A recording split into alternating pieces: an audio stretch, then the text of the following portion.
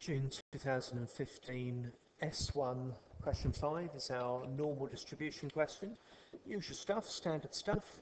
We're being asked to find out when x is less than 1.9, and so that convert it to a z. 1.9, take away the mean. Be careful to use the mean. It does tell you it's 1.81, and divide by the standard deviation. We'll tap that into the calculator and we find out that that is 1.125, that works out to be. And now let's show you the calculator.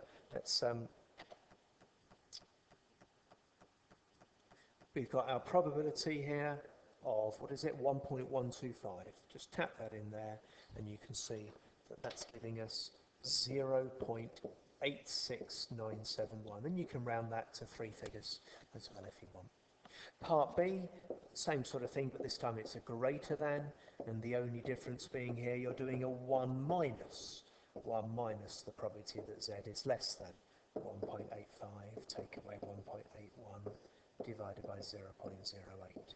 Again, just tapping that into the calculator, this time it gives you 0.30854.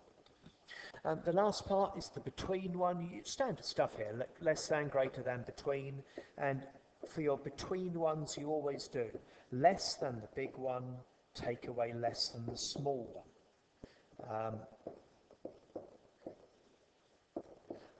You can do these without the calculator here because you have done it already, but don't bother. Just do the usual thing, 1.85, take away the mean, divided by the standard deviation there.